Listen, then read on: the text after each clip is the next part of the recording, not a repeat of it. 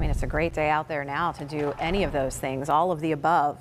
All of the festivals. It's almost like we should have another Picklesburg, just because the weather is so nice. We could get that going. Maybe a Picklesburg petition to perhaps. We should redo everything this week because this is the best weather of the summer. Oh, certainly. Comfort with low humidity. Yeah. Temperatures, they're in check. Sunshine, that's there too.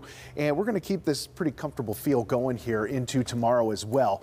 Clear skies with a few clouds mixed in as we look off generally towards the west. You can see the West End in the background, the Fort Duquesne Bridge in the foreground, and we have some real comfortable temperatures here. 78 degrees, low humidity, and a little breeze. And as long as that breeze is coming out of the northwest, the humidity is going to remain low, and it is going to remain quite comfortable. Now, tonight, these temperatures for some are going to be chilly, so keep in mind if you're doing things outside, once the sun sets, it is going to start to feel a lot cooler as temperatures eventually fall down into the low to mid 50s in most cases. We'll stay a little bit warmer in Pittsburgh at 57, but that's still a pretty chilly temperature, especially when you look at this summer as a whole. We haven't had too many of those 50s. Now, early tomorrow morning, we could see a stray shower trying to come together. I don't think there's going to be too much of this. It should be light, it should be quick, and it should be small in scale. Same deal for the afternoon, maybe a little isolated shower, especially as you're working from Route 422, which runs from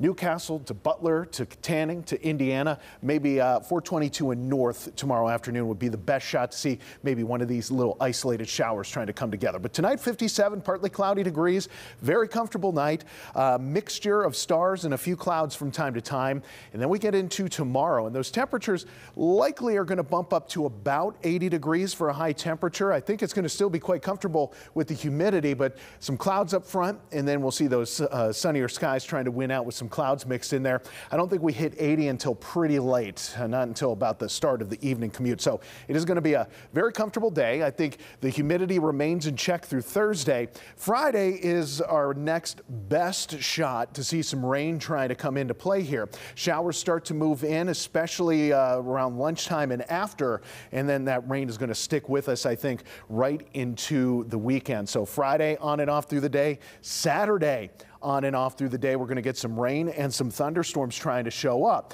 This is important for Saturday because the Bills are in town as the Steelers have their next preseason game. Scattered showers, potential rumbles of thunder.